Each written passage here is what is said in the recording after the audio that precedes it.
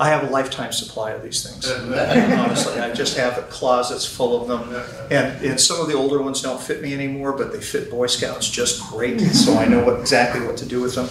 I did want to talk to you a little bit today about Eddie Rickenbacker. Now, I think we all know who Eddie Rickenbacker was, and in our minds, we know what he did, what he was famous for. We know that he was a World War II hero. Oh, I'm sorry, World War I hero. He turned out to be a World War II hero as well. It turned out that he was born to be a hero. And the more you read about him, the more you research Eddie Rickenbacker as a man, the more you learn that he was destined to be great.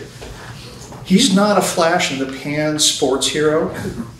Those are not the kind of people you should go to for advice. He's not... I'm not even sure he was a good person to go to for advice. But my gracious, his life was so full, so rich, and he just kept jumping up and down on top of it to pack more in his entire life. He was born in 1890 in Columbus, Ohio, and during the course of his life, he had a remarkable number of near-death experiences. The first occurred when he was about 12 years old. There were mines in the Columbus area, and he and some friends got in a mine cart and thought it would be cool to roll it down the slag heap to see how fast it would go. It went pretty fast. And then it flipped over and flipped over and flipped over, and he was nearly killed that time. That was his first near-death experience. Later on in his life, he would say, if you've been there, you know how to deal with it. It gives you experience. Well, he was nearly killed a half a dozen times. But what I did want to focus on today is what happened to him in October and November of 1942. It turned into a book later on called Seven Came Through. There was another book written by one of the other survivors in the mission, which completely supports everything that Captain Eddie said in his... Oh, do you know if he was really a captain or not? Any of you?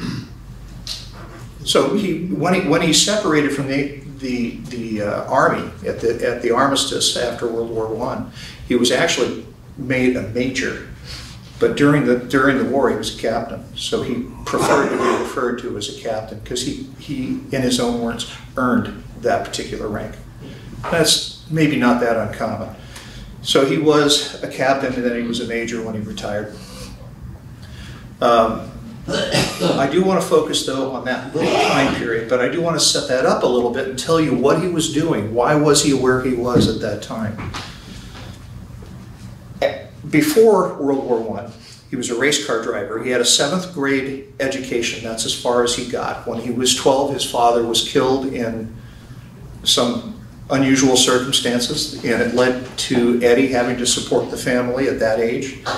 He took a correspondence course in engineering and worked odd jobs and various physical jobs, mostly in machine shops or manufacturers of carriages and vehicles to support the family. When World War I started, he enlisted right away, was sent to France, and his correspondence course in engineering qualified him to be the engineering officer for the 94th Aero Squadron. Which is, things were much simpler, frankly, in 1918 than they are today. And I mean, it's a coveted position today, and they were pushing it off on anybody apparently in 1918. Initially, they weren't going to let him be an officer. His 7th grade education didn't give him enough academic prowess, according to the regs at the time. And so he proved himself over and over and over again. Then the excuse was given that they needed an engineering officer too badly to let him promote. And he demonstrated that he could train somebody else to do that job because he really, really wanted to fly. And when nobody was looking, he was learning on the sides. He was learning to fly. And his first combat mission was flown in a Newport 28 with no guns. He was just supposed to fly along and see what the other guys did and come back, which he successfully did. He went on to have 26 kills. 5 of them were balloons. Very rare during World War I for there to be a balloon ace. Balloons were particularly difficult targets, and there were a couple of American aces who specialized in balloons. Frank Luke was another one. But Frank Luke died doing that. It was a very dangerous role to take on. He also shot down mostly fighters, not observation planes. He did shoot down 5 observation planes, but it was mostly fighters, and many of them were the vaunted Fokker D-7, which came about late in the war. It was a superior machine, maybe even superior to the Spad that he was flying at that time.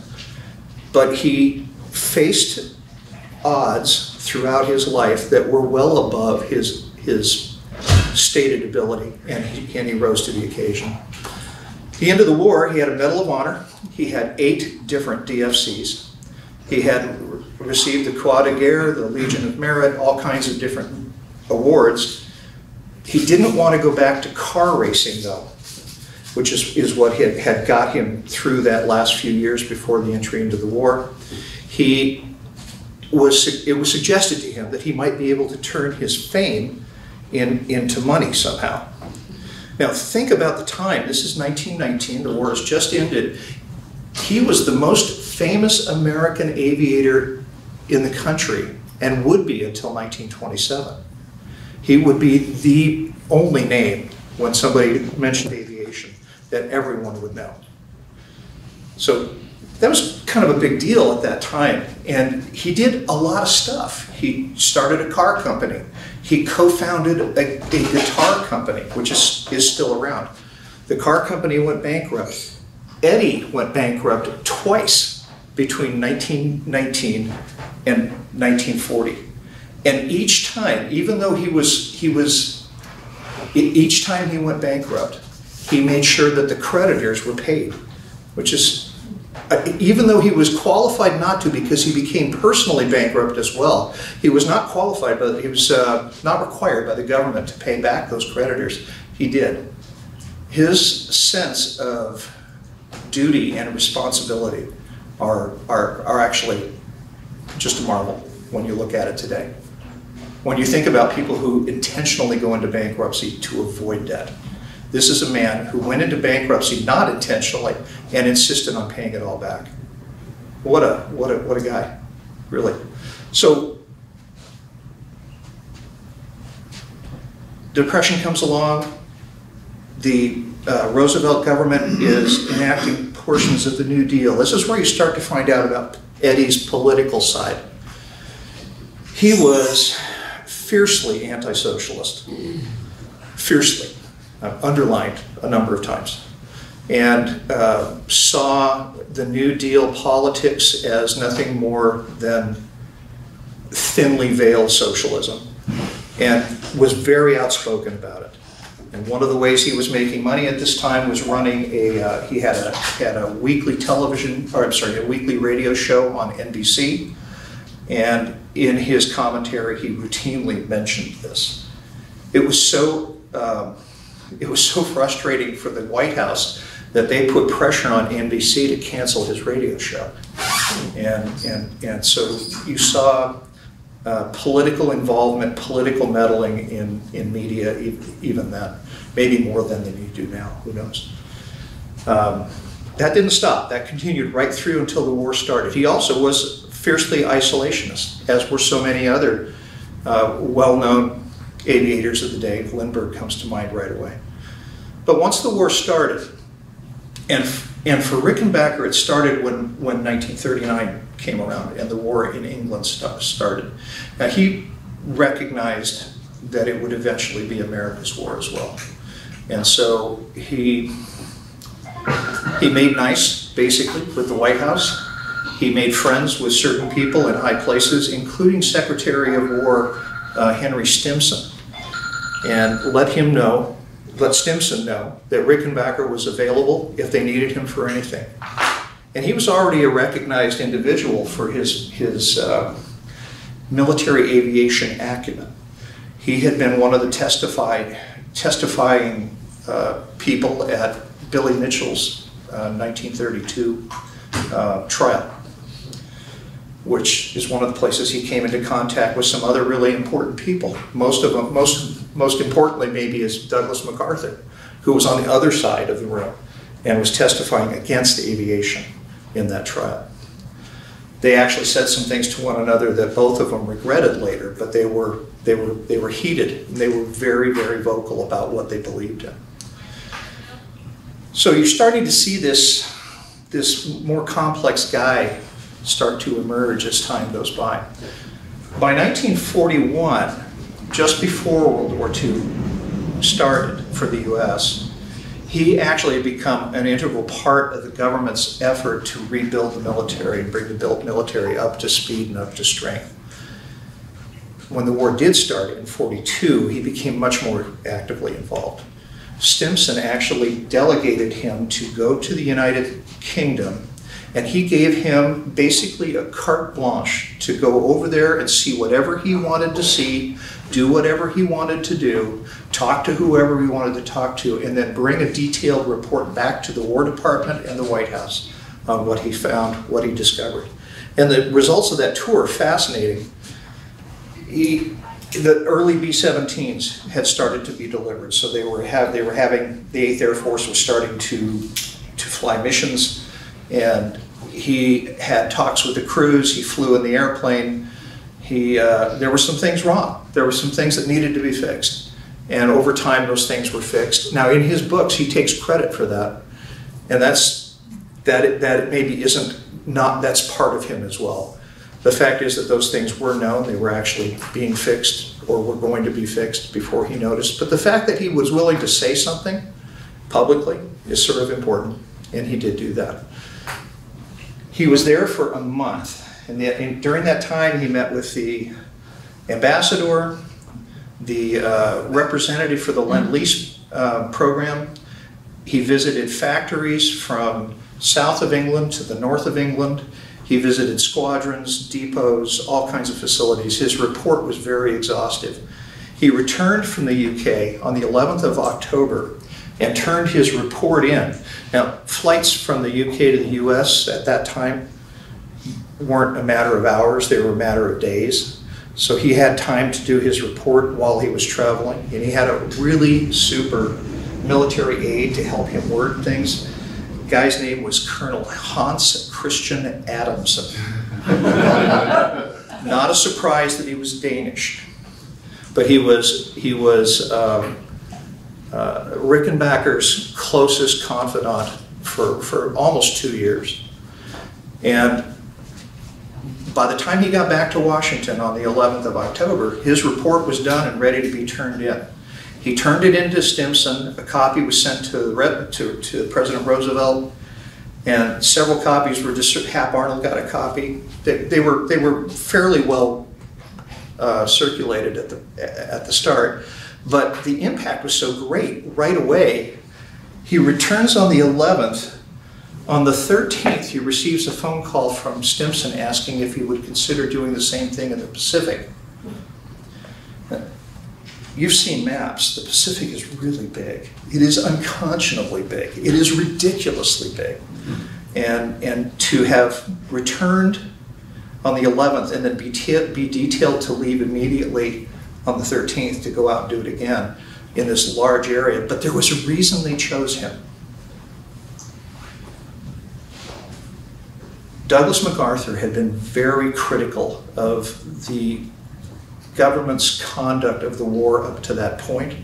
And you know your history, you know that the decision was made partly for political reasons to concentrate on Europe first and the Pacific after, which meant that Douglas was going to be second fiddle until the Nazis were done. And Douglas didn't do second fiddle well. So of course he was vocal about it. And Rickenbacker was given a verbal message to deliver. It was essentially a verbal rebuke, reprimand, to deliver personally to MacArthur. It wasn't to be written down. Nobody knows exactly what it was. Rickenbacker wouldn't say till the day he died in 1973. That message has never been written down.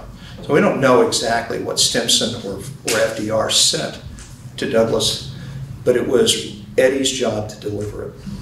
Eddie had a mission, pretty profound mission.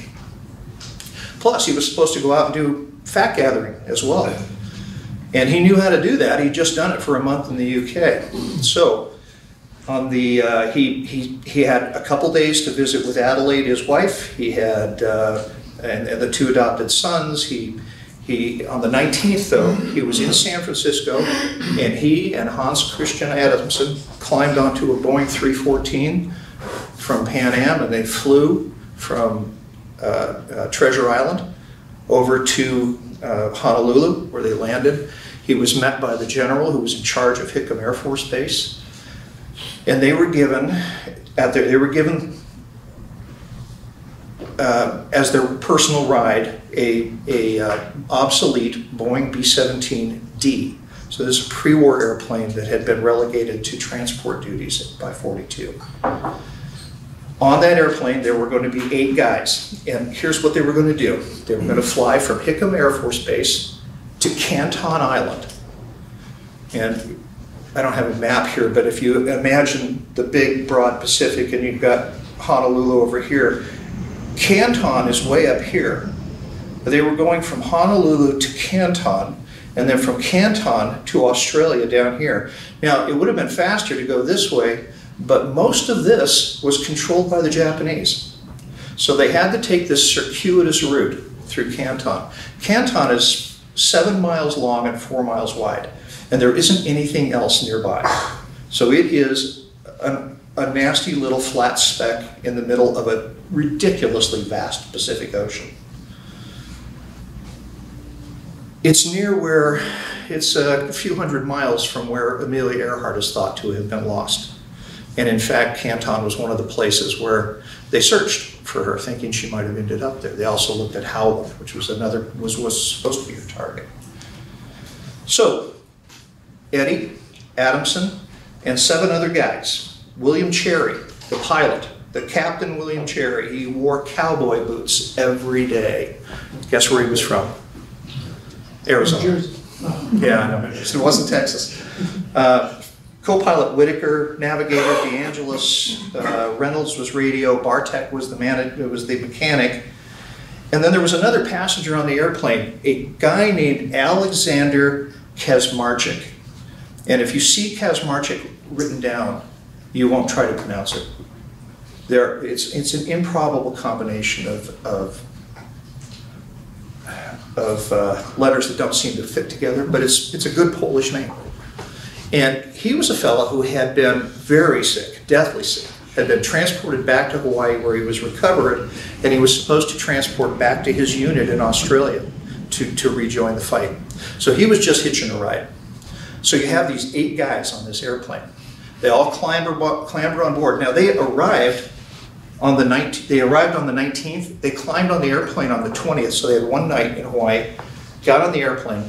The airplane starts to take off, and just as the tail lifts, the left brake seizes.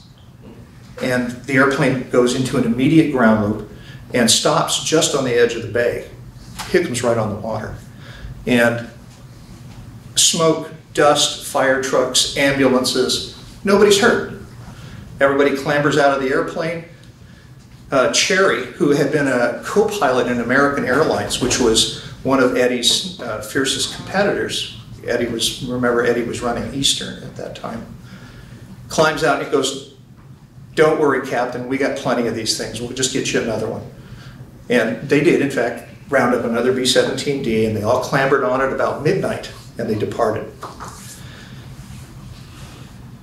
What they didn't know is that the navigator had a sextant that was assigned to him specifically, so you always carried your own sextant with you.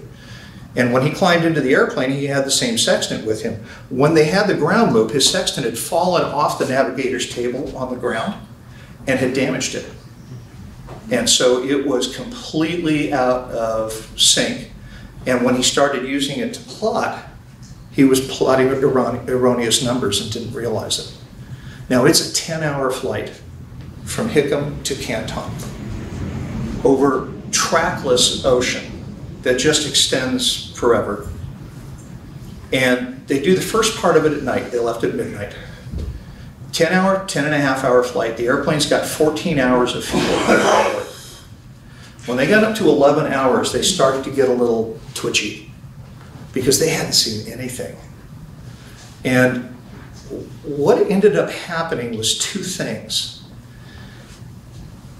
DeAngelis's device wasn't working properly, so his sightings were inaccurate, and they misjudged the tailwinds. They had estimated the tailwinds at 10 miles per hour. They actually were running closer to 35. So the airplane just wasn't where it belonged. They didn't know where they were.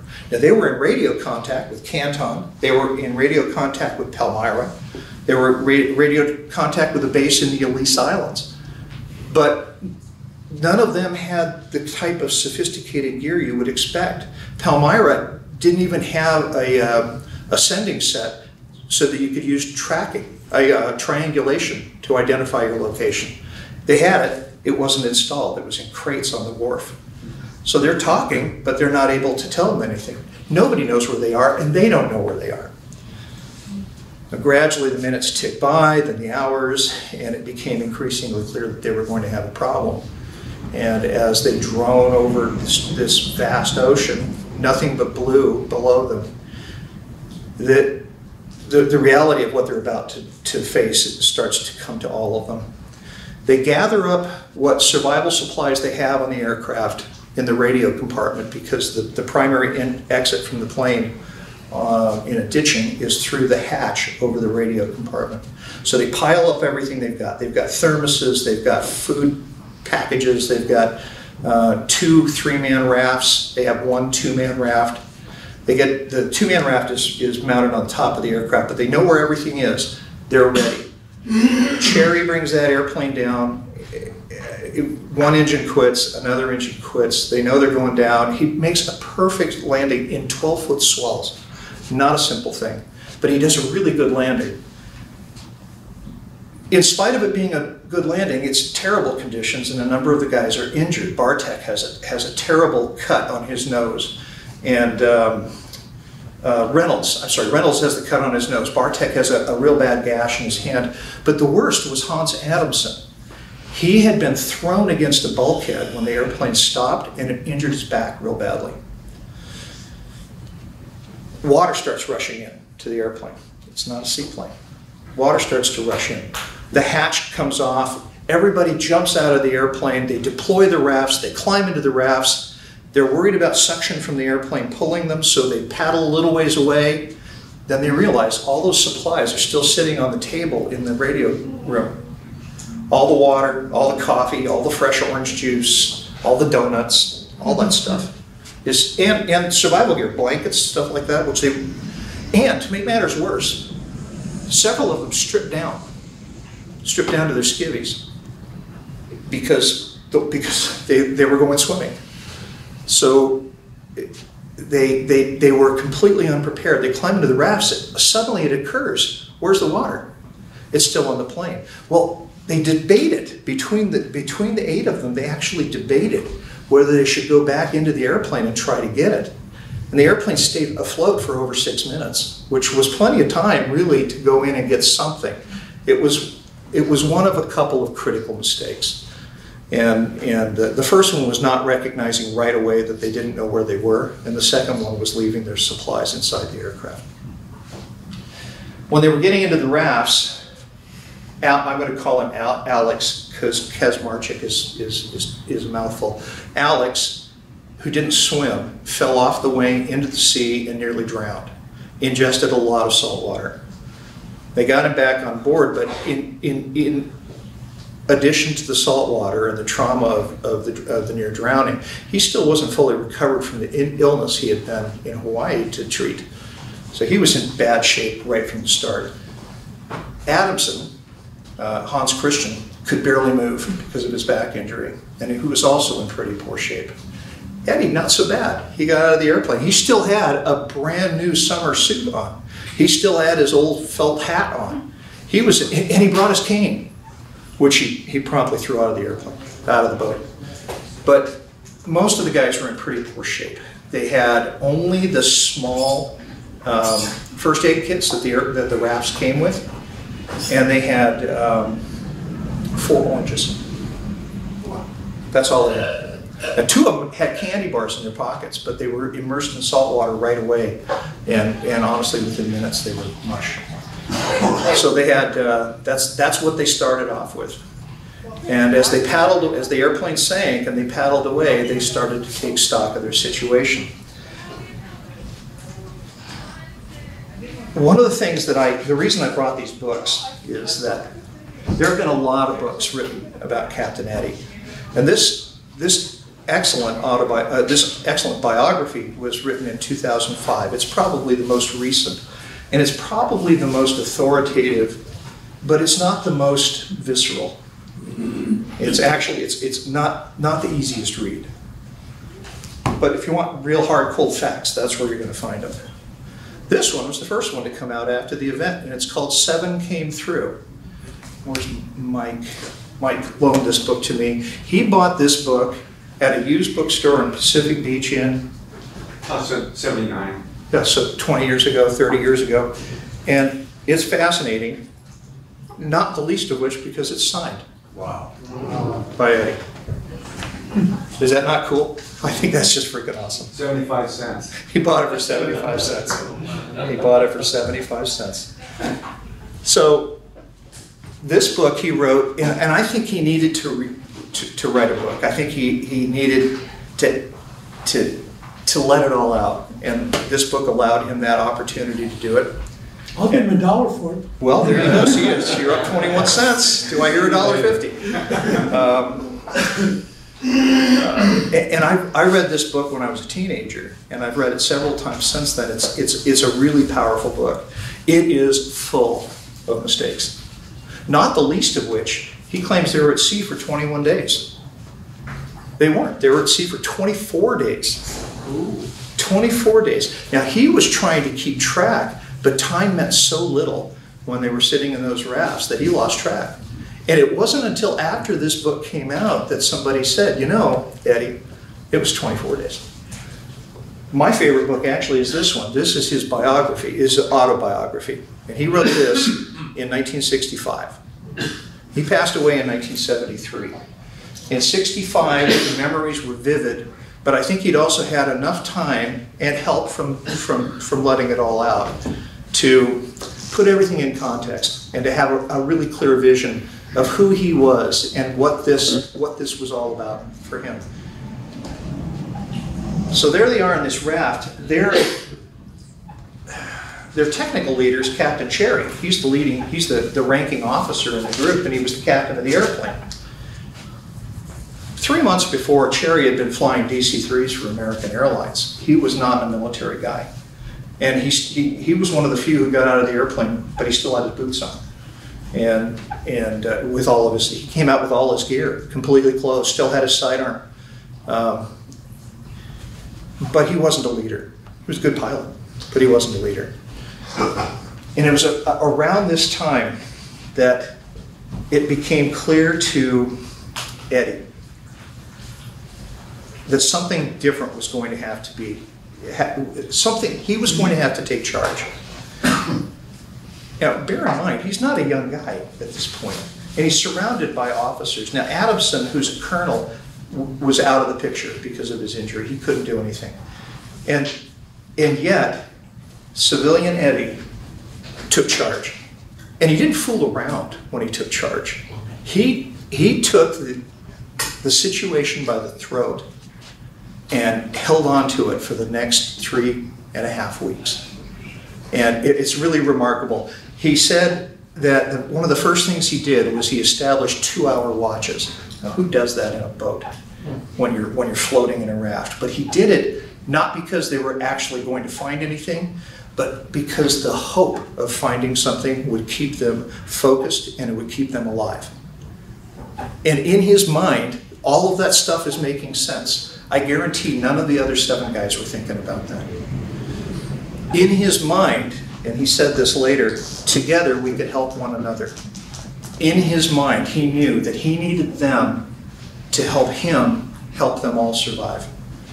And his grasp of these basic leadership tenets is so clear and so concise.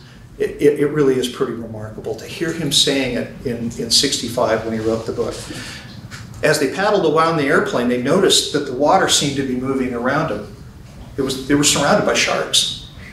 And the sharks were their constant companions for the next 3 weeks.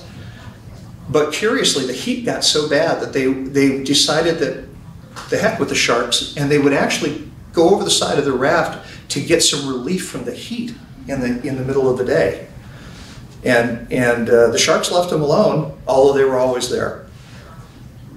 Climbed back in the boat, and right away they started to have sores from salt exposure. Their little injuries, Bartek's nose injury and the other guy's hand injury would not heal. And the hand injury was pretty severe. It went to the bone. They did the best they could. In one of the first aid kits, there was iodine. We put iodine on it, but the iodine would just wash off every time a wave would come by. I should describe the boats. The boats were Army standard issue, Army Air Force standard issue, supposedly 5-man boats and 1 3-man boat. But they couldn't, there was no way to get more than 3 people in one of these boats for any length of time. And these guys were in these boats. They were never not touching one another for the next 3 weeks. They were always touching one another. And in the 2-man boat, the guys actually slept with their shoulders on each other's, I'm sorry, with their feet on each other's shoulders. That's how small the boat was. They couldn't sit up on the sides because it would cause the boat to topple in the waves. One of his quotes at this time was that, "With my acute sense of responsibility, I could never relax." And you can see that leadership in him again in that statement, that strong sense of leadership. He had, and he went on to say that he had a mission. His mission was everything to him. He needed to complete his mission. And this is that verbal thing, that verbal spank on the wrist he's supposed to give to MacArthur. But it was so important to him to accomplish his mission that it gave him a purpose. We had to keep hoping. We had to keep looking. We couldn't give up. People who give up, they don't survive. One of the interesting things that came out of this series of adventures is that this book is used as the primary tenet for Alcoholics Anonymous today, which I didn't know until I started researching this. But the idea that you're much more likely to survive together than you are alone, that if you don't have hope, if you don't have drive, you will fail. All of that stuff came out of 7 Survived. Even if it wasn't 21 days, those basic facts of leadership are absolutely true. And they're remarkably similar to leadership skills that we were taught at Trader Joe's when I was working there. After about 2 weeks, a lot of the men had started to give up hope. Now, Eddie had been their father, their mother, their priest, their confessor, a bully when he needed to be, but he had been all of those things, depending on what each individual needed to help them get through. And this is the one that resonated the most with me from my work experience. Because that's how you respond. You don't respond with vanilla direction. Your direction needs to be focused on what this person needs. What that person needs is probably different. And that person is going to get a different kind of treatment. 2 weeks in, even though several of the people in the group were essentially atheists, he insisted that they start a twice daily prayer meeting. They had somehow ended up with part of a Bible in the airplane or in the raft. So they would take turns reading passages out of the Bible, and then they would sing some songs, and they would do it in the morning, and they would do it at night. And this started about 10 days into the event. On the 8th day, they did their little prayer thing in the morning, and then he pulled his hat down over his head and was trying to sleep, and it was just baking hot. He was trying to sleep, and then all of a sudden he felt something on his head, And he could tell by the way the other guys were looking at him and by the way it felt that a seagull had landed on his hat. Now, they hadn't had anything since the oranges ran out on the third day to eat. So it's been a week and a half, or it's been all of a week since they've eaten anything. They haven't had anything to drink at all since this ordeal started.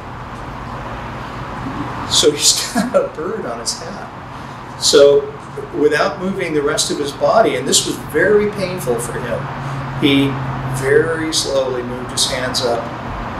And he could tell that by the expressions on the other survivors, don't screw this up. Yeah. Do not screw this up. You've got one chance, don't screw this up. And it's not like they were hoping. He said that wasn't the look. So he gets his hands up there, and then he grabs, and he gets a foot. So he gets the bird. And that's the first thing that they had eaten in over 10 days. Now, it wasn't delicious, and they didn't cook it. But it came after 7 days of prayer, which to Eddie meant an awful lot, because he could share that with the other survivors and help them keep focused on things that were, on what was really important. So his description of how they cut up the oranges is fascinating. He said that he was given the honor and the duty of cutting up the oranges, and of course later on the bird. So he had some piece of flat metal, I think it was a signaling mirror or something, and they had a sheath knife. So he would cut those oranges in half and then into eight individual pieces. And he said he never felt so acutely aware of people watching him as he did when he was trying to cut up those oranges to make sure that everybody got the same amount. And he said that if there was one that looked any smaller than the others, that was his. That was just the rule that he adopted. And he used the same rule with the bird. They cut the bird up. But miracle of miracles, that same day that they caught the bird, they caught 2 fish. One on a line, he got a little sea bass on a line. They had some fishing line in the first aid kit, and they had used some of the bird's intestines for bait when they caught a fish. And then they got another one. They got a fingerling. So they ate the fingerling the same day, and they kept the bass for 2 days, and then they ate it. And so they had these little miracles during this thing that helped them to survive, to get through this thing. But he really had to keep on top of them because, in his own words, he said, determined men can do anything. It doesn't matter what they have, it doesn't matter who they are. If they're determined, they can achieve anything. At one point, he became aware that 3 guys in one of the other rafts had sworn an oath that he had been so tough on them that they were going to stay alive long enough to see him buried. And he said that the moment he knew that, he knew he had those 3 guys, he had them in his pocket. He had them right where he wanted them. They were determined. They had something to live for, just like he had his mission. He said at one point, if you've been there before, you're experienced, you know what to do. Now, he'd been at death's door several times. He'd even been reported dead twice. I mean, starting with the coal cart in Columbus, but in 1940, February 1940, he was taking a flight from Atlanta, Georgia to New York City, and the DC-3 he was in crashed right after takeoff. And it crashed in a real swampy area not too far from Atlanta. The airplane flipped upside down.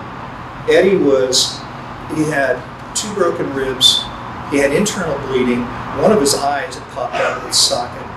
He was ingesting fuel, aviation fuel, and was crushed down on the chest of a dead passenger by the weight of the aircraft wreckage. And he was like that for almost 12 hours. When the rescuers finally got there, and while he was there, he was shouting words of hope and encouragement to the other survivors. Don't stray off, stay with the wreck, this is what they'll find first. He spent all of his time trying to encourage, even though it would appear that he was on death's door. And they couldn't extricate him. It wasn't until the rescuers got there that they extricated him. They thought he was dead. They put a tag on his toe and hauled him out. And when they got him to the hospital, somebody started to triage him, and one of the doctors said, "We've got living to work with. Let's move over here." And about that time, I guess he wiggled the toe. Maybe the tag caught somebody's attention. But he had been through some pretty dramatic things in his life, and honestly, in 1941, he was still recovering from that accident. Sitting in the raft in those constrained conditions were just excruciatingly painful for him. But he rose above that. And they rose above it because, and I quote, "I had a mission to perform. I had a message to deliver." What a devotion to duty and responsibility. On the 13th day, little Alex died. It turned out that Alex had been drinking seawater in the night, and seawater had caused had killed him, basically. He was already quite sick, and he passed away. They buried him at sea. On the 19th day, they saw an airplane. First thing they had seen since they crashed. But it was a long ways away, and it was not headed toward them. But they did see an airplane, and that gave them a day's hope. But it only lasted a day because they didn't see anything the next 2 days. But on the 23rd day, they were really starting to get desperate.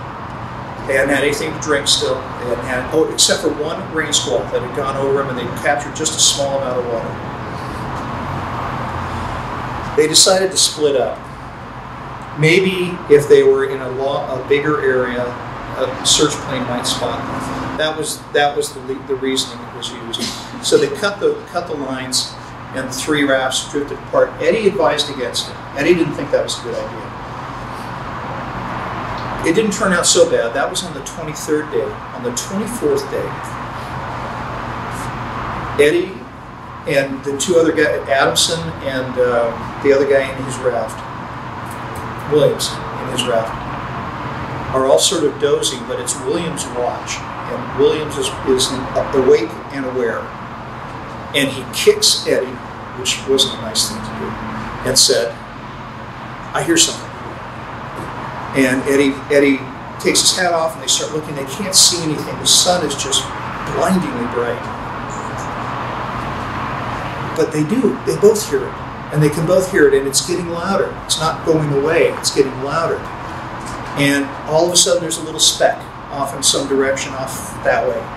And they're both focused on that little speck as it gets bigger and bigger and bigger. And it goes right over them. It's a Navy Vought Kingfisher. And the pilot has seen them. And he went right over them, curled around, did a couple circles around them as he was watching them. Now, what they didn't know, but what was probably obvious, is he's calling in that I found a raft, there are living survivors. And Eddie's down there waving his hat. Eventually, the guy is done with making his report. He lands the airplane and taxis over to where they are. And the guy's name is Lieutenant William Eadie from Evanston, Illinois. He was an Eagle Scout. In fact, his story was featured in Boy's Life magazine several times, as you might imagine, during the war and then after the war. Eadie taxis over to them. Eddie reaches out and grabs the outrigger float so they won't separate. The radioman climbs out on the wing and pulls them around to the main float, and they haul all three of them up out of the raft. A Vought Kingfisher is not a big, it's a good-sized airplane, but it only holds 2 people, and it's already got 2 folks in it. Adamson's injuries are so bad that they put Adamson in the radioman's seat, and then the radioman sat on Adamson's lap. They lashed Rickenbacker and Williams to the wings. And I didn't know this. I'd always seen illustrations of it that show them riding the wings looking ahead. That isn't how they lashed them up. They lashed them up feet front. So they were looking aft. But I don't know why, but they did do that. Oh, I suspect it might have been so that their feet could maybe hold them onto the slippery wing surface. But the pilot said, I can't take off with you all on the airplane. The base in the Elise Islands is 40 miles away. We're going to taxi there. At this time, there were 8-foot seas, and they were going to taxi 40 miles in this Kingfisher. So they didn't. They didn't have to. Oh, I have to put this in. They saw the airplane, they recognized it was Navy, and Eddie shouted as loud as his lungs would let him, God bless the Navy. Of course he did. So they start taxiing. They've only gone a very short distance when a torpedo boat appears, and then another torpedo boat appears. And in the distance, they can see that there's a larger vessel as well.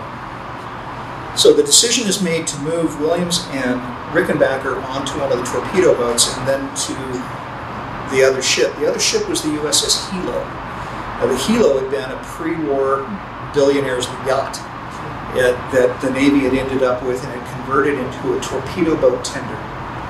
And look it up online. A good looking boat. Really a nice looking boat. But I imagine the Navy stripped all the nice out in the middle. But anyhow, the PT boat takes them between the Kingfisher and the Hilo. Eddie drank 4 quarts of water. Probably not the best thing for him, but he could not stop drinking. He just couldn't stop. So they get to the Hilo, and they hoist these guys up onto the Hilo. Neither of them can walk. Neither of them can even stand. And they get them on board, and Eddie asks for help to stand. So 2 officers help him to get up. And the first words out of his mouth to the captain of the Hilo were, I'm glad to be aboard, sir. And the captain said, we are so glad to have found you. And then Eddie goes, I've never been on a ship like this. Can I have a tour? This is a man whose mission was absolutely indelibly etched in his psyche. Can I have a tour? So he was still on point, still on mission. Once on board, they told him that the other 2 rafts had been found. The one guy all alone had been found by another airplane. The 2 guys in the other raft had washed up on an island that was not occupied by the Japanese. It had friendly natives. They had taken care of the 2 guys until the Navy could come pick them up. And the Hilo turned around, went to the Elise Islands, where all 7 of them were reunited. This all happened on the 24th of November. On the 1st of December, Eddie was in another bomber headed southeast to meet up with MacArthur at Port Moresby in Papua New Guinea. They went to Australia, then he got on a different airplane, flew to Papua New Guinea. The whole way, Eddie was worried because his interaction with MacArthur back in the 30s had been so negative. And he just assumed that for what little he knew about MacArthur, MacArthur would still be holding a grudge. It would still be a rancorous meeting. So they land at Port Moresby, and he's gritting his teeth because he's got to complete the mission. He's not looking forward to this. He gets off the airplane. There's 4 guys standing there waiting for him, and one of them is obviously Douglas MacArthur. MacArthur walks over to him and embraces him. And he said, we thought we'd lost you. And then he said, I want you to know that I may have done more to hurt the Army Air Force than I had ever intended back then, and I was so wrong, and now I'm doing everything I can to right it. And of course he relied heavily on air power in his island hopping campaign through the war. Their meeting went off smoothly. He delivered his message, got back on an airplane, flew back to Australia, and then from Australia he went to Guadalcanal. He visited with the soldiers and the sailors that were on Guadalcanal at that time. He wanted that to be part of the report. And it was back to the Elise Islands where he picked up, and Palmyra, where he picked up the rest of the survivors, and they all came back to the States together from Hawaii. Eddie, the man who had rescued them, didn't survive the war. In February 1945, he was launched on a search mission from a vessel and never came back.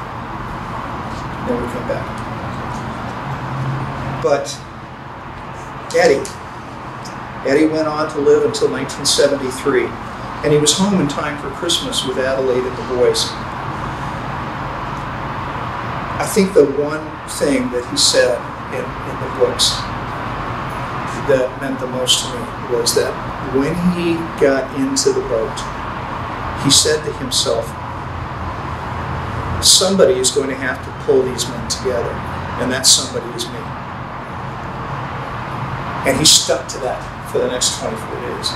And I think that's just an extraordinary guy. I mean, if you're looking for a definition of what a real hero is, I don't think you have to look any farther than this guy. That's it. Thank you very much.